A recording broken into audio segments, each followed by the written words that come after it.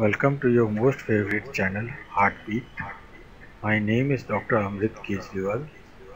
This channel is mainly meant for MBBS students, postgraduates, medical professionals, and all those who may find it a bit more easy. It is an attempt to make the complicated medical sciences more simplified and easier for understanding. Today we'll discuss about the ocular movements. Channel's name is Heartbeat. My name is Dr. Najeeblectures. We'll discuss the vertical movements of the eye. This is the right eye, this is the left eye, this is the midline or the nasal septum, pupils, iris. The eyes have been deliberately distorted. It will give us a better understanding of extorsion and intorsion, which will be discussed later on. So this is the downward movements of the eyes, conjugate, simultaneous, and this is the upward movements of the eyes. This is the medial rotation of the right eye and lateral rotation of the left eye, both simultaneous. And this is the lateral rotation of the right eye and medial rotation of the left eye. Now this is the place where we get confusion.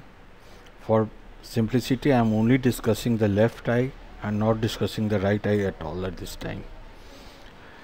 Now intorsion, when the upper pole moves medially, will you call it intorsion?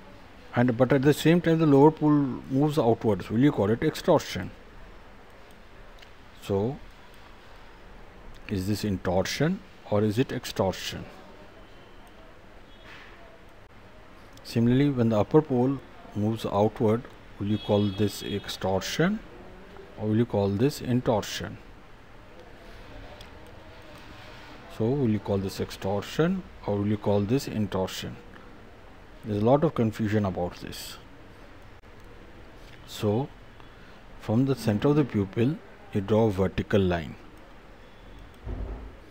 and if this line moves medially, it is called intorsion, and if it moves externally away from the nasum, it is called extorsion.